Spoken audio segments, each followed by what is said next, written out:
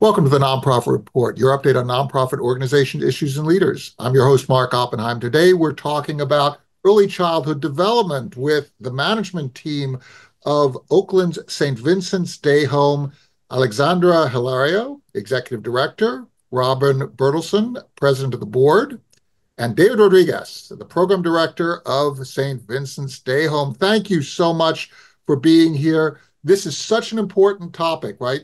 We are talking about the future of families. We're talking about the future of individuals. We're talking about the future of the country when we're talking about early childhood education. I'm so honored that you were able to make time for me today. Thank you, Mark. It's glad to be here. So let's go directly to you, Alexandra, as St. Vincent staff leader. Let's get your take on the issue of how children come into the world. The thing that I always focus on is that it depends on what zip code you're born into, what the wealth of the family that you're born into, the circumstance that you're born into. That basically sets your path in this world. And really, as a country, we should be taking care of our children. Every child should have every opportunity. And that is not how we function today. And you're trying to heal that issue. Talk a little bit about how you see children functioning in this world and how we can help. All adults in this country can actually help to resolve it by taking certain concerted action.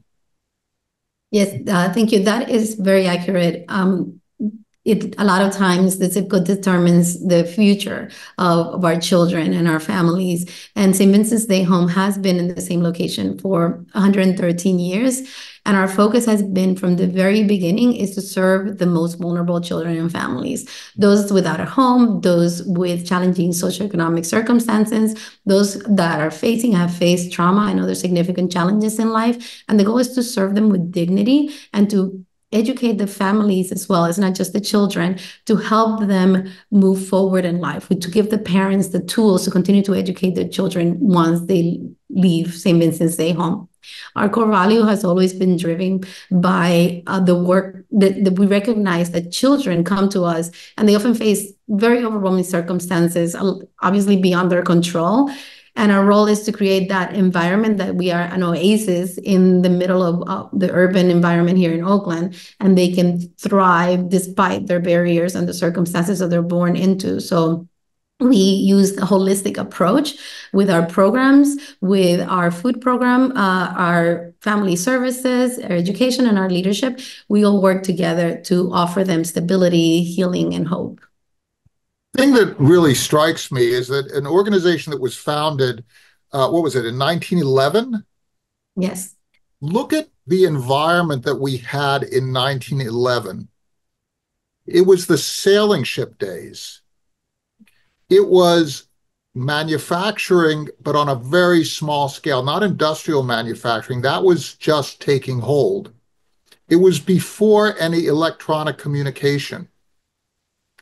It was when we had different and somewhat isolated communities that were trying to collaborate on an economic basis. And one person who might come from a background of wealth is looking at their neighbor and is saying, those children, that neighbor's child, does not have my advantages. I'm going to help.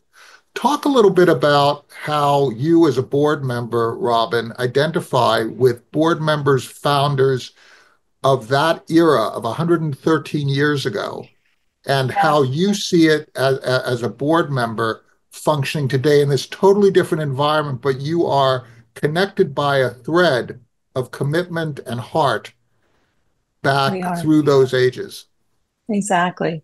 The thing that strikes me actually about the Day Home's founding is that when the Sisters of the Holy Family opened up their actual home to serve the neighborhood's children, because they realized that the families in the area were leaving their kids at home alone, because a lot of times both parents, even, we think of both parents working as a modern-ish issue, but in 1911, it was the same challenge. So They opened up the home and gave these children love and education and the opportunity right from the start. And that has never changed for us. Like that core element is been there the entire 113 years and for 113 more. We've been through two pandemics, world wars. It's crazy the things that the day home has seen. And at the so we were let me start that again. So the things that the day home has seen has changed over the years. We've gone through so many different socioeconomic crises. Yeah, just think back to some of the challenges, the different challenges from the 80s to today, even in the last 50 years or so. The things that bring volunteers such as myself, I've been a volunteer at the day home for 15 years and board president for the last 2 years, is that our unwavering understanding and devotion to making sure that children have these core elements to bring them up, that they have loving, smart teachers who care about them every day, that they come into an environment that is warm and inviting. And that the beautiful thing is that doesn't change over the years. We still need to do this on a daily basis.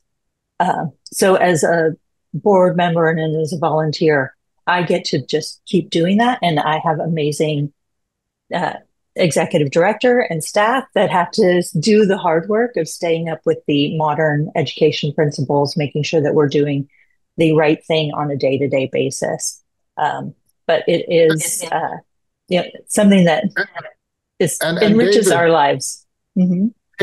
Taking Robin's point, there's so many aspects of this that abide, right? The fact of two parents working and needing to work, that has been around forever, right? Particularly at the lower income, it's an all-in issue.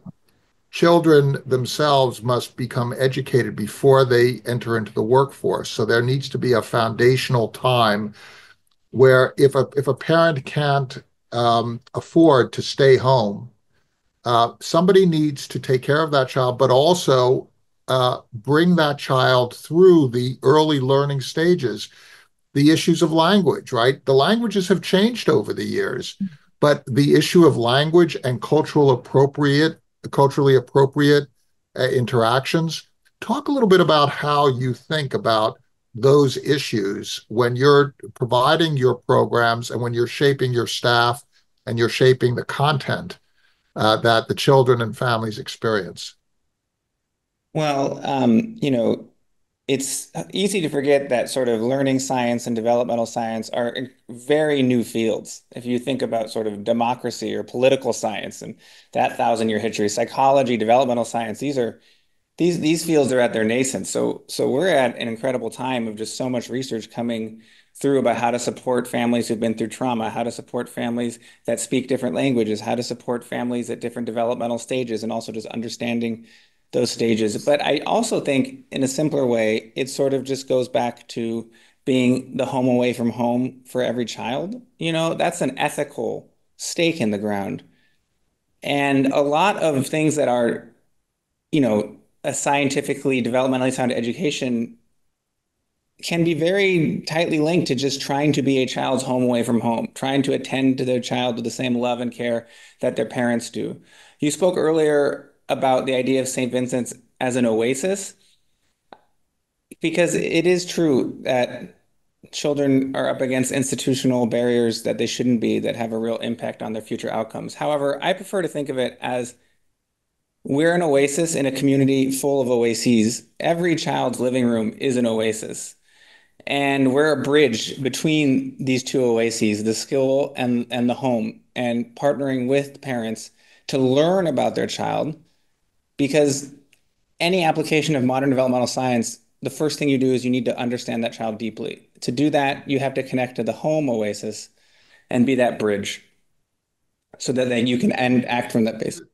I love the points that you're making. This whole idea of we have these developmental science sciences that are relatively new, but we have an abiding need for just empathy, the home, these values that every family from time immemorial has tried to promulgate.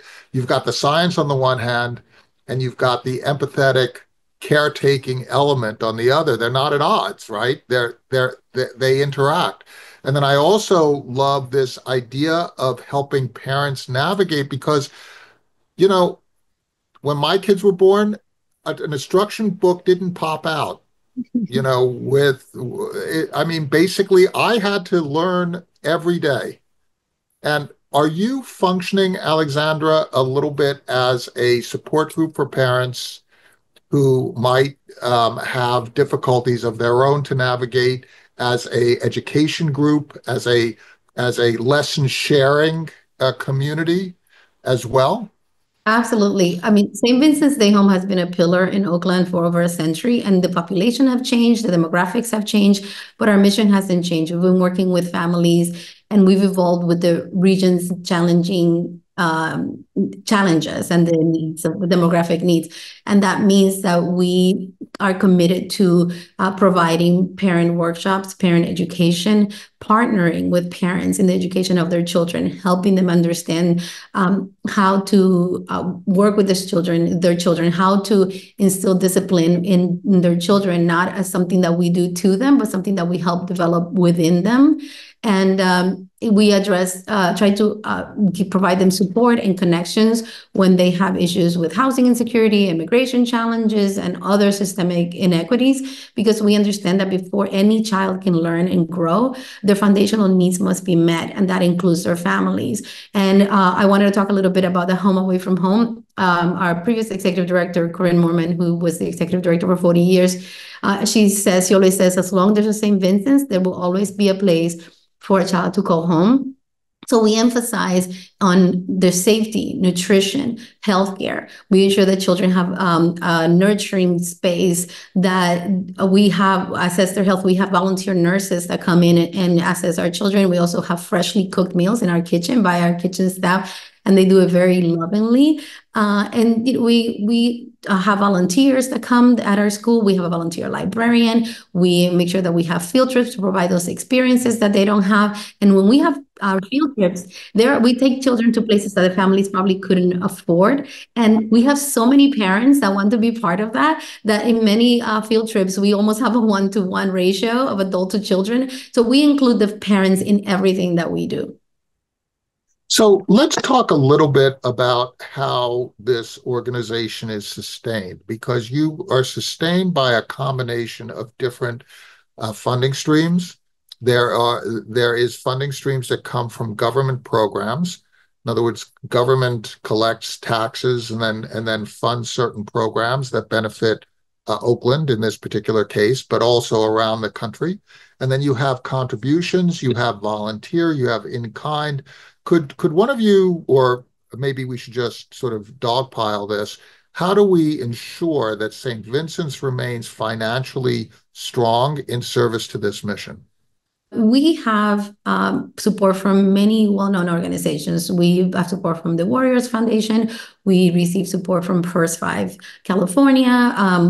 Most of our funding comes from the state, but a lot of what we are able to do, in addition to meeting the basic needs and the basic requirements of the state, going above and beyond with everything that we provide to our children, it is thanks to the individual supporters that we have. We have individual supporters that send us a check every single month. It's just something that they do that comes out of their account automatically, and they've done that for decades. We have other supporters who send a check once a month, others once a year. We have funders who have passed on and have left the foundations that continue to provide support for us through decades. So that is where the majority of our support comes from. But besides the state, is from those individual donors who are committed to supporting St. Vincent's Day Home on an ongoing basis. Robin, you want to jump in? Yeah, a little bit. I think one of the benefits of being in California and our current administration is Newsom sees the value in early childhood education. So we have been beneficiaries of a growing allocations. I think that might be the right word, Alexandra, right? For the primary programs that we contract with the state to fulfill. And those contracts are the foundational element, as Alexandra said, for us.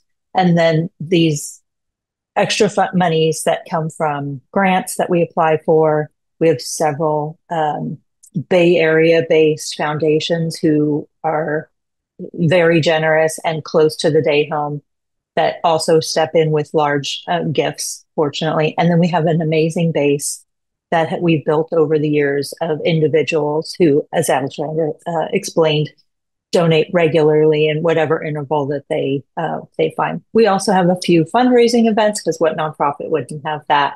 And it all comes together to provide the day home with amazing financial stability. That we've worked on this really hard as a board to create that financial stability for decades.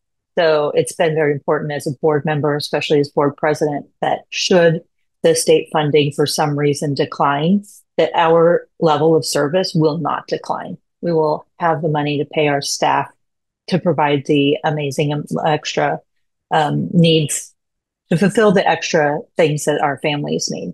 So that's been part of our success. That's an amazing point, right? Mm-hmm. What you're talking about is pursuing a strategy of diversified funding streams. Mm-hmm. So that you are resilient. And I could be talking with someone in Iowa providing this service. I could be talking to somebody in Texas. I could be talking to somebody in New York or in Maine or Minnesota.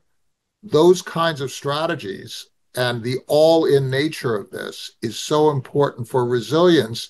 I'd like to talk a little bit about staffing, because one of the things that I've come to be really aware of is that the people who are able and competent to provide the programmatic support, that's a special skill set.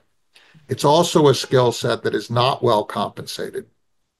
It is a skill set that is not necessarily as respected as it should be, right?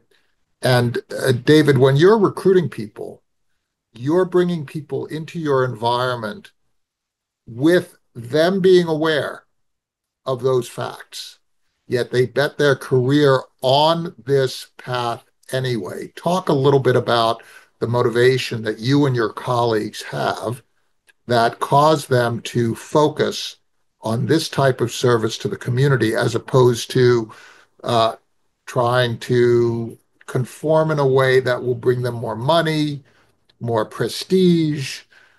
You know, you actually have people who make this choice, not because they have to, but because that's who they are. I've actually worked, I think, in every level of education in my career, including community college, including overseas in other countries' school systems. And the early childhood educator really, in general, really stands out as people who just feel spiritually connected to this work. They have every reason to be just as frustrated as high school teachers or elementary school teachers, but they just seem to be so closely connected to the mission of serving children, and it just seems to be so clear to them that that is what their vocation is, that there is just a level of serene sanity that they bring to their work. That just as someone who's worked in every level of education, I am just blown away by the staff at St. Vincent's. And by how much they sort of leave their frustrations at the door, whatever they may be, and they just are so present with the children each day. It's really incredible. Because yes, they are underpaid, but every school community I've ever worked for at every age level, the teachers are underpaid relative to the value they bring society. This staff, they don't if they have frustrations with that, they don't bring it into work. In addition to that, since Alexandra has taken the executive director position, staff salaries have been raised considerably. I don't want to casually throw out a percentage, and be wrong, but it's quite significant. There are both annual raises were given in addition to cost of living increases. And we really are aiming to be the highest paying childcare center in the area, or at least on par with the other highest paying childcare centers. And we monitor that closely to honor that commitment that we have to our staff, that they feel honored, that they don't feel like they are compromising anything when they come to work for the day home. And if I may add to that, I want to say that the board has been really diligent and appreciative of our staff. And the way that they've done that is that when I've gone to them and say, we need to pay our staff more, this position is becoming more competitive after the pandemic. A lot of educators left the field because they are underappreciated and underpaid. But when I went to the board and said we need to increase our salaries, they didn't just use the budget that the state has provided, though the state is providing a higher reimbursements because they understand the value. But the board has those funds that they have invested really well for decades. They've used some of those funds to provide those increases. We also take really good care of our staff when it comes to healthcare. We provide medical, dental, and vision for our staff. And we also have a 401k plan that we match up to 5%. And our staff, the longer they've been here, the more obviously that they accrue in sick time and vacation time. And we have many staff that have been here for 30 years, 20 years, 10 years, and so on. And one thing that is unique about St. Vincent's Day Home, and that the staff and I are really passionate, the board and I are really passionate about, is that our sick days never expire. So we have staff who have been with us for decades, who are loyal, who have been fairly healthy, and they have 1,400, 1,500 hours of sick time available to them. And we will never take that away from them because they're not rich. They're not here for the money. But we want them to know that if they or a family member were to fall on hard times and were sick and they needed to take time for themselves or for a family member, they don't have to worry about where their next meal is coming from or how they will pay their rent. So there's some of the ways that we really try to take care of our staff, not just providing them professional development and support and being there for them, but making sure that it is in a significant way that they feel safe when they're here. That's so important. What you're saying is that you're not trying to extract work from people in a transactional basis. You're trying to cultivate people. You're trying to cultivate children. You're trying to cultivate families. You're trying to cultivate a team, retain the team. You're trying to respect the team. These are all family values. And in a pure dollars and cents way of thinking, what you're suggesting, what you are doing, might not extract the most from an individual or individuals to an organization, but it strengthens an entire community by not extracting, but by cultivating. You're cultivating the organization, you're cultivating your families, aren't you? And you include in your families not only the children, but the staff, right? Exactly, You Mark. include in Yeah. your family, right, Robin, the board. Yeah. It's one family of people who are trying to, some people will have information on early childhood development techniques, David. Some people will not have that, but will have compassion to give or volunteer time. Some people will bring a child in and somebody else will educate that child. A board member might have means and provide some finances for this. A partner in the community might help. You're basically cultivating how the United States ought to work, right? That is dead on. As we think about lifting the children and the families that we primarily serve, the staff, because we've recognized for many years that the underappreciated nature of the work that they do, we include them as a board member. We include them on how do we help these people advance their careers, improve their family situation, and grow to be better citizens and human beings. And we've reaped the benefits of that, as Alexandra said, with the staff tenure that you just don't see in a typical child development family service center. So as we come to the end of our time here, let's talk a little bit about some of the challenges that you each see going into the future. Because, look, running an organization like this, Alexandra, is not all peaches and cream, right? There are some challenges. So let's talk a little bit about what you want to accomplish next and some of the challenges that you see that stand between that and your objectives and your future. Absolutely. There are many challenges, and I do have a sticker on my computer that says, remember why you started, because on those tough days, we have to remember the reasons why we went into this, to do this work, into this field. And like David, I've taught every grade from kindergarten through eighth grade. I've been a principal for also every grade from TK through through 12th grade. I was the principal for a high school, and my commitment has always been to serve children and to serve families. And this is a unique time. I think Robin mentioned this briefly, that the people are recognizing, and especially in the state of California, the value of the 0 to 5 education. So we are receiving more support and more funding.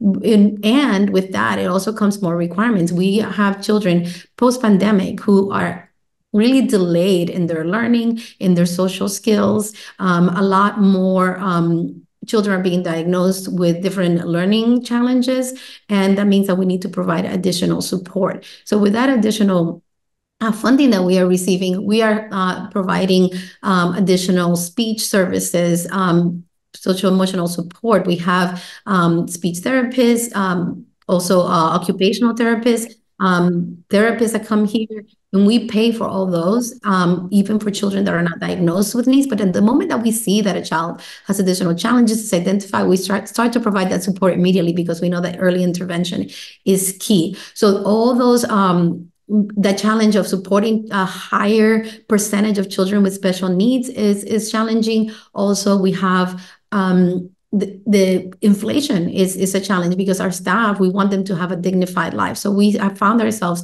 looking at the market and trying to do the best we can. Both David and Robin mentioned, to give them the most races that we can, to give them the most support that we can. But and also staffing has been challenging. We're lucky in the fact that we have loyalty, and we haven't had such a challenge hiring, because of how we treat our staff. But it is a challenge to hire quality staff. We don't just want to hire someone that wants to collect a paycheck. It's not even that big of a paycheck. We want somebody that's committed and passionate about serving this community. So all those are challenges: serving children with special needs, ensuring the families are supported, ensuring that our staff is paid accordingly to the needs in this very expensive area. Those are challenges that we're facing going forward.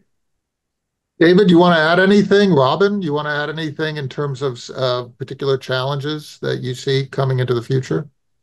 I guess in terms of challenges, there are all the challenges that Alexandra mentioned, but I also sort of view them as opportunities, because I heard once from somebody that St. Vincent's, like it was some sort of auditor or someone from a nonprofit that kind of comes to St. Vincent's every once in a while. And they said that St. Vincent has a reputation for never expelling children.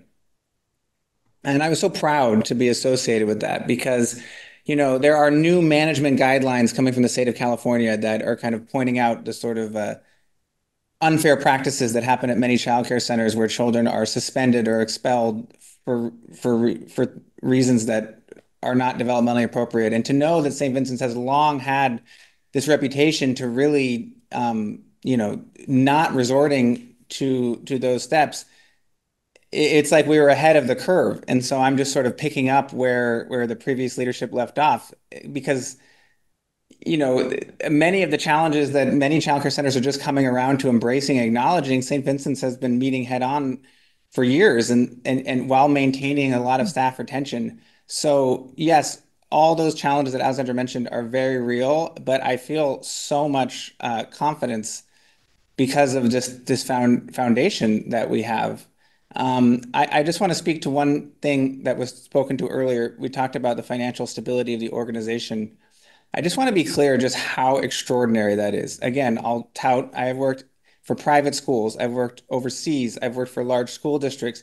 In every place I have ever worked, I worked for an ed tech startup. For every place I've ever worked, financial instability was palpable at the classroom level. The feeling of just insecurity was always palpable, and it would be apparent in kind of last minute reactive changes to policies or reactive changes to staffing models. We are totally sheltered from that at the day home. It's really extraordinary. And we are just left at the ground level staff to focus on what's right for the children. And I'm very aware of how extraordinary and rare that is. And that's why I feel so confident that we will meet those challenges that were mentioned. That's superb. Robin, how is board recruiting going? It is, there are so many amazing causes and nonprofits out there in the world that it's a challenge to get new people. Just like our teachers have a long retention, our board members, many of them have decades of service to the day home as well. At 15 years, I'm actually kind of mid.